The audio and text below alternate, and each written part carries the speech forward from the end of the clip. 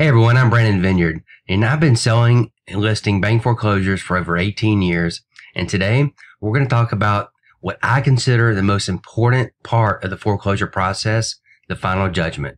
This by far is the most important part of the foreclosure process, in my opinion.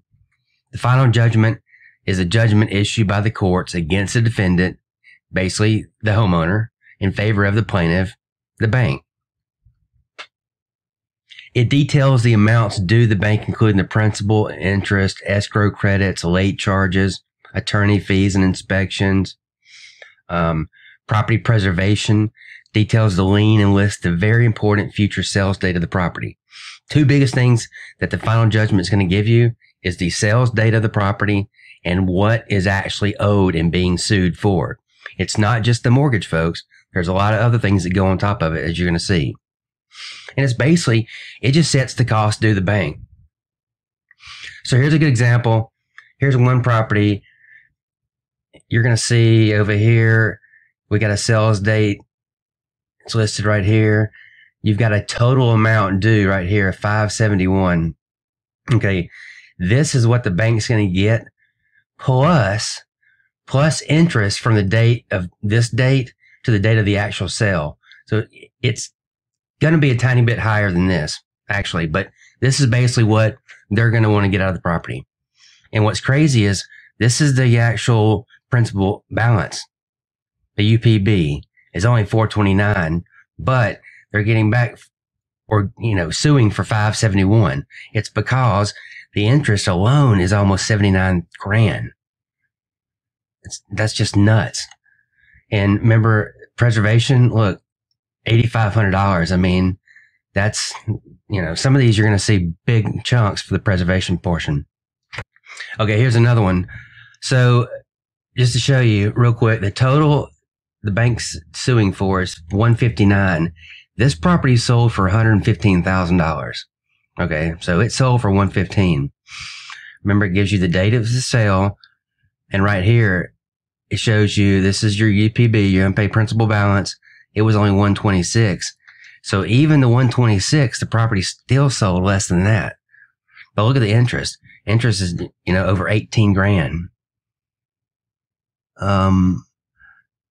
This one right here, $3,000 for property preservation.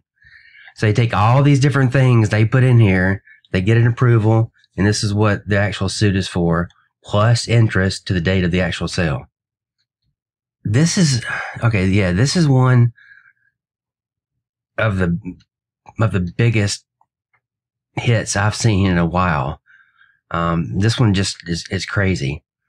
Okay, so the total they sued for is $445, right? The principal was only $242 or under $243. There's $200,000 difference. Okay, so look at this. The interest. Look how many years, no payments.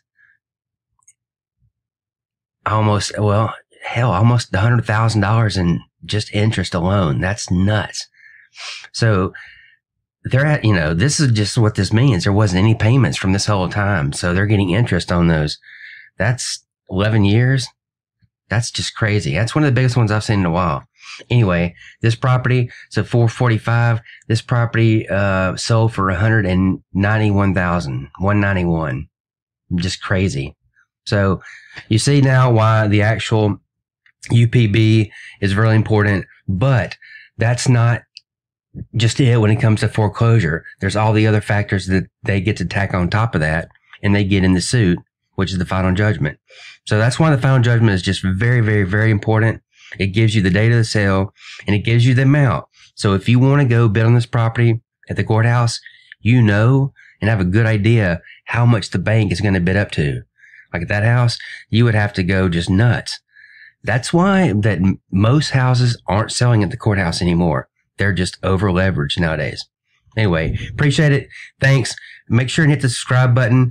If you have any comments, leave them and I'll be glad to answer them. Anyway, if you have any other things, questions about buying, selling, buying foreclosures, investing in real estate, hit me up. Thanks, guys. Bye.